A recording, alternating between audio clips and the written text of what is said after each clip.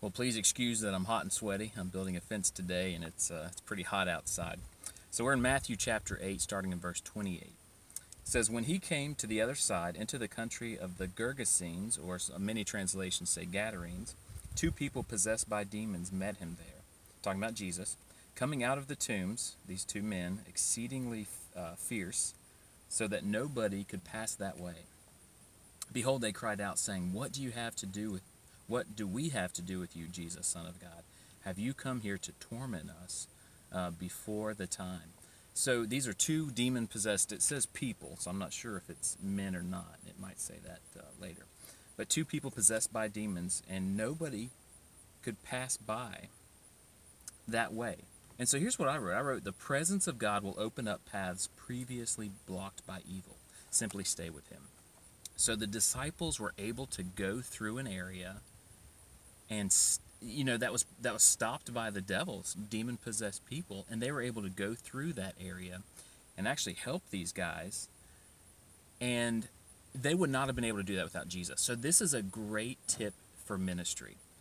Many times we try to minister in ways that Jesus doesn't want us to, right? We try to go directions that he didn't ask us to go in. And so what we've got to do is let him be the leader and understand that as you follow Jesus in ministry, everything is going to get out of your way. All evil is going to get out of your way because these demons are afraid of them. They asked, "Have you come to torment us before the time?" Because they know their destiny, because they've turned their back on God. And I'm going to say in a little bit what their purpose is, but they've changed their purpose, and they will be tormented for it because they're tormenting us. They're tormenting God. They're tormenting God by tormenting us. And so, they're afraid of him. And just realize that, man, that's a good thing to realize, is that demons are afraid of Jesus. So when you stay with Jesus in ministry, wherever you go, wherever God leads you, demons are afraid of you, not because of your power, but because you're following God and God is with you and God is in that ministry. So just realize that. Isn't that great? Demons are afraid of these videos. Why are they afraid of these videos? Because I'm preaching truth that sets people free, and they want to destroy people.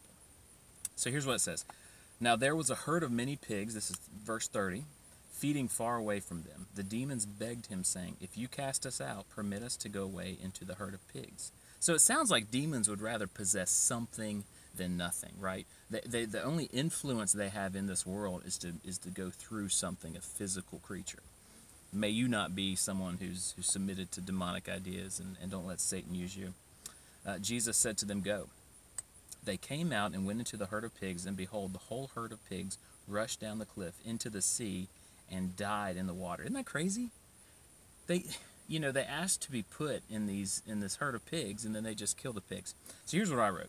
Fallen angels, because that's what demons are, were supposed to support life on earth, but now they just want to destroy it. Do you realize that the purpose of angels is to minister to God and to minister to God's people? And everyone should be God's people, but we know from the first demonic thing, which was Satan tempting Eve and then Adam to disobey God, we should all be God's children, but that's obviously not what's happened. So many people love to be independent from God like Satan is.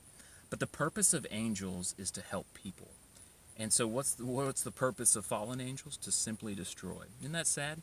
So because I was like, why in the world would they just want to destroy pigs? And they did. So they're just destructive creatures. And don't we see so much destruction in this world? Now, I wrote earlier in Matthew that, the devil is not the problem. It's people giving into the devil. And so when people give into demonic ideas and demonic things, what are they doing? They're destroying life on earth, aren't they? I look at just human trafficking, which that just breaks my heart. Could you imagine being trafficked? And could you imagine someone you love, especially your child, being kidnapped for that?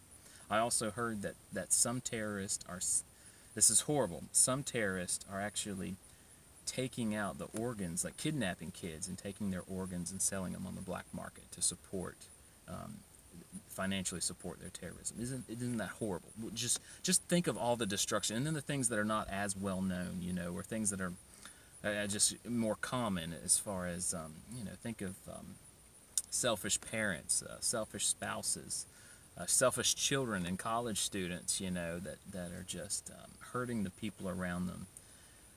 because they're not living for God and not living for truth. So that's what demons want to produce in this world. They just want to destroy. And then to finish it up, verse 33, finish up this chapter. Those who fed them fled and went away into the city and told everyone, including what happened to those who were possessed with demons. Behold, all the city came out to meet Jesus. When they saw him, they begged that he would depart from their borders. Isn't that crazy? I understand them being upset about the pigs. I do not understand them being upset or still saying what they said, asking Jesus to depart after he healed and cast out the demons of those two people. And so that means that people can now pass through that area. Jesus helped them, but they were afraid and they asked him to depart. And so I wrote this, and this is harsh. Hell is for those who consciously or unconsciously ask Jesus to depart. Is that you? Do you not like Jesus' ways, and have you asked him to depart from your life just like they asked him to depart from their borders? He helped them out. He helped these two men drastically because they were no longer demon-possessed, and yet these people were scared, and they asked Jesus to go away. So don't be the kind of person that asks Jesus to go away.